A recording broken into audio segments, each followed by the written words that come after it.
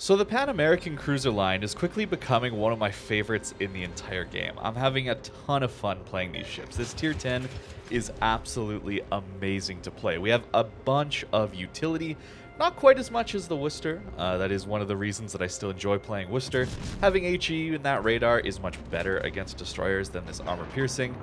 But this heal, having this amazing super heal combined with these combat instructions, which again allow us to get back to that super heal very, very quickly, means this is a light cruiser that can brawl it out a little bit, and that is always going to be enjoyable for me. Close range engagements are always going to be my favorite part of this game. It's much more interesting to me than sniping games or sitting at the back of the map, not really being able to get into the thick of things. And having a light cruiser line that allows me to play aggressively is really, really nice. Of course, we're going to take a lot of damage. It's a light cruiser still. We don't have a lot of armor. But with this heal, we're actually able to retain a lot of our HP, even if we're taking citadels. That's the crazy part here. It's a light cruiser that doesn't care as much about taking citadels. And unlike a ship like Minotaur, where, sure, you can take citadel damage and heal it back in Minotaur, you have a gigantic citadel, so it's really likely that the enemy is going to actually dev strike you. I haven't really found that to be an issue with the San Martin, especially when I can angle a little bit. We don't have a stepped citadel like the Minotaur does, where even at an angle, you're liable to get dev struck. This ship is very, very strong, very difficult to kill, and is very, very fun to push up very close to islands like this. And on this map in particular, we all know how important this channel is. This is one of the major choke points on this map. And if you allow the enemy team to pass through here, you're not going to have a good time. It's really, really bad. You have to stall them out or kill them as they're coming through if they decide to push it. Otherwise, your team gets locked into a massive crossfire down towards the B cap or the A cap, depending on which side you spawned at. You're quickly going to lose most map control that way. The D cap definitely going to go down, and it's going to be very, very difficult to even defend or contest the C cap from there. So we have to stall them out here, and well, we're the only ones left here, really. There is a Minotaur, of course, but actually being able to fight for this channel, it's basically us until the Minotaur comes back. So the enemy looks like they have a destroyer in the cap at this point. We're going to poke out just a little bit, trying to use this island to prevent battleship fire, but I do want to get some good damage in on this DD. The AP doing very good work there. We don't have short fuses, though. That's kind of the issue against destroyers. If they go flat broadside, well, you're just going to do overpen damage. It's not like a Minotaur in that case. Improved pen angles will help while they're angled, but even still, you can see how we're getting a lot of bounces here and really not a lot of damage. Fortunately, we do manage to avoid the torps. No hydro here, unfortunately. But our radar is just about to run out, and we didn't actually manage to kill that DD, which is a little disappointing. That's where that utility that Worcester provides, having a hydro, having HE is going to help a lot. But our Minotaur does manage to finish him off, and I think we got a decent hit in there right at the end. I do get spotted here, and that's the reason I'm torping that gap towards the decap there. That's the idea that the only way I'm spotted is through that channel. And if that's the case, why don't we torp it? Maybe we're going to land some torps on whatever's spawning us. Maybe, maybe not. It's not always going to happen, but may as well. These torps come back reasonably quickly, and I don't think we're going to have need for them anytime soon. It's really nice to have torps, I gotta say. That's something the Worcester doesn't have, and that's really the direct competitor here, right? It looks like a Worcester, very similar in style. That's why I'm comparing it to it. Having a radar, light cruiser, that kind of thing makes a lot of sense. And I honestly do enjoy this ship a little bit more, I think. Having that extra bit of healing is just so nice. And having torps to dev strike destroyers is also really, really nice. And just like that, we've, well, helped defend this decap. And we see the Venice pushing out. His fuel smoke kind of gives him away there. And unfortunately, we shatter there. Don't quite have the angle, but yep, that's 6 citadels. That AP is very, very good at closer ranges, even against heavy cruisers. Light cruisers, you're going to do great things out even past 10 kilometers into citadels there, but against heavier cruisers, you do have to be closer. But at that range, if we're getting enough broadside, yeah, we can citadel even heavy cruisers with this ship, which is just amazing. And we're defending this decap reasonably well. Unfortunately, the Minotaur does go down. And at least now we do have a little bit of spotting here thanks to the Destroyer coming back on our team.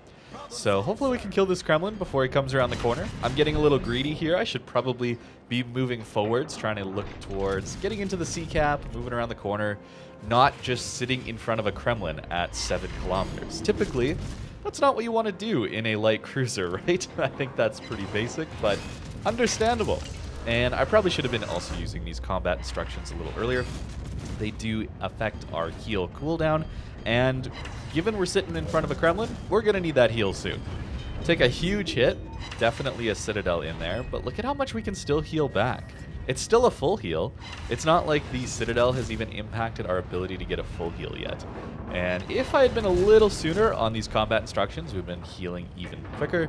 And just like that, we can sit in front of a Kremlin and feel relatively okay. As long as he doesn't one-shot us, we're fine. That's kind of the crazy thing here. And we're going to try and farm our buff up here on this Kremlin or on the Zhao. But I do need to start worrying about this Zhao. It's possible he's turning and getting ready for me. Maybe he's got torps, so do want to be ready for that. We're going to take another hit from the Kremlin, and that's okay. As long as we're angled, it'll hurt, but not too bad. 16k there, easy peasy. We have our heal coming soon, assuming we get our combat instructions up. And we're around the island. The Kremlin can't hurt us anymore. Just like that, the Zhao does go down. And unfortunately, we don't actually get our combat instructions. So now we got to be careful. That's the weak side of this heal. If you don't gain these combat instructions, the heal takes forever. We got to wait a whole 2 minutes for this heal to come back. And we're going to have to play a little safe around islands. Fortunately, the arcs allow us to play over islands and maybe get our combat instructions back. But we can't play quite as aggressive now, unfortunately. I think that is maybe the downside of this line. If you're not as good at the game, I think it's going to be very difficult to use this line considering the downtime between consumables, especially the heal. A good player will farm up this buff, this combat instructions very consistently, and make good use of it. And it's very, very strong when you do that and are able to do that. But anytime you're not able to farm up these combat instructions and use them on this heal, and you get yourself into trouble, because light cruisers are going to get themselves into trouble. It's just kind of what happens when you don't have too much armor. It's going to be tough to play, so keep that in mind. Maybe something they could do to adjust this line a little bit is maybe reduce the cooldown on the consumables and make the impact of the combat instructions a little bit less. 80% is pretty extreme. There's that armor piercing again. It's so satisfying, man. It's so satisfying. It doesn't have to be a battleship. Anytime we're doing Citadel damage, it feels so good. 171,000 damage there, getting a Dreadnought, of course, in this thing. 3 kills, defending that gap pretty well. They did sneak through eventually, but we did a pretty good job, I think. As for the build here, we do want to buff our survivability and our guns as much as possible. So running reload, running concealment, propulsion mod is excellent when we're playing around islands like this. It allows us to maneuver a lot more efficiently and maybe even dodge some shells here and there. Aiming systems, of course. Even with this, the dispersion can feel a little awkward at times, but we do reload relatively quickly, so it's fine. Engine room protection, pretty nice when you're potentially taking huge hits from a battleship over and over, and then healing it back, because this super heal is so extreme. As for the commander here, this is what I was running in the video. Someone wanted me to try out a full AA build. This was around the time that I was doing the Worcester one take or ship request that was the full AA build where, again, we didn't get any carriers. And again with this game, full AA build, mostly. I mean, it's just on the commander, but no carrier again. But what I would recommend as a build for this line that's a little bit better is probably something like this. I think you want the extra HP thanks to the extra healing you're going to get. We want extra consumables, we want concealment, and then top grade gunner. It's actually very easy to activate if you're playing very aggressively, which I think this line can support. Adrenaline rush is always excellent, and then it's your pick for the last one pointer. You could go double incoming fire alert priority target to really know when people are after you, or you could go consumables, which is actually only defensive fire. That's kind of interesting. Swift fish, grease the gears. They're pretty fast already, so not necessary, but there you go. That's kind of the idea. The first 20 points are pretty good. Not sure about that last one. And that's going to be the San Martin. Again, I am playing this ship pretty often, and that's no accident. This ship is very, very fun to play, and I'm having a great time with it. So let me know what you think in the comments down below. Definitely consider grinding out this line. It's got a very good tier 10 at the end. Thank you very much for watching, and I hope you have a great rest of your day.